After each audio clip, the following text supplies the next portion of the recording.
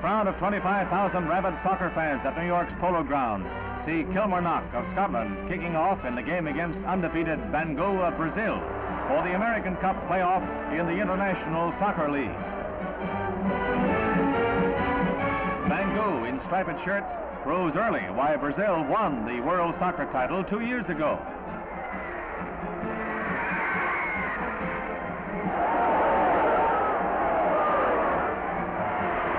After 3 minutes of clever footwork in Kilmarnock territory, Santos scores for Bangu.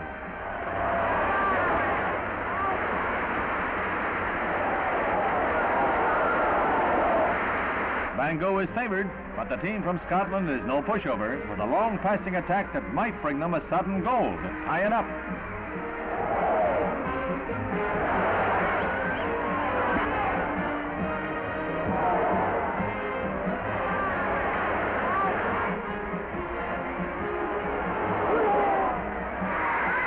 But the Brazilian goalie is on his toes.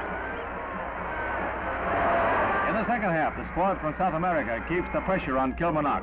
With 3 minutes left, a 25-yard boot by Santos has the Scottish goalie playing heads down ball. Watch this.